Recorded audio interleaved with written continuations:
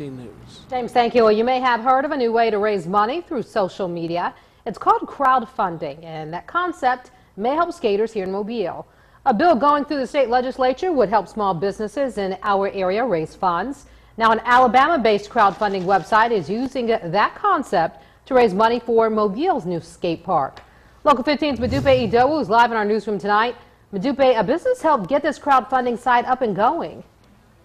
They did. Right now, Alpha Connects can only help nonprofits and groups raise funds for projects like the skate park. But if this new bill passes, they'll be able to help raise capital for small biz startups.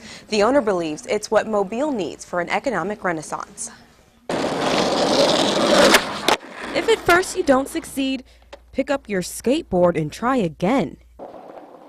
The city delayed funding a $4,000 skate park. We're just really disappointed that the funding's not going through, or that they're just setting it aside. Skaters are now crowdfunding for the park. We just need a little more to bring it all together. The goal? To raise $10,000. CEO of AlphaConnects.com, Jennifer Edwards, hopes to get the group there. The skate park was one of the organizations that we've been trying to help in lieu of the city funding it. She and her partner started the crowdfunding website, which currently helps nonprofits raise funds for projects via social media.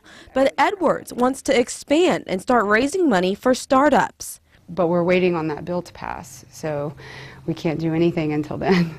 Currently, startups can crowdfund for donations and provide incentives and services to donors.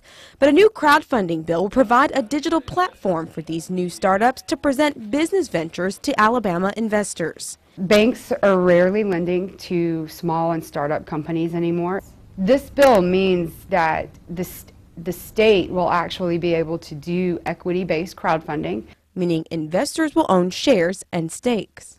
This bill will definitely help my business in a lot of ways grow, but it's the community and economic growth that we wanted in our local community, to happen. According to Edwards, if the bill passes, Alabama would be one of 3 states practicing equity crowdfunding, including Georgia and Kansas. Kim? Madupe, thank you. Well, construction to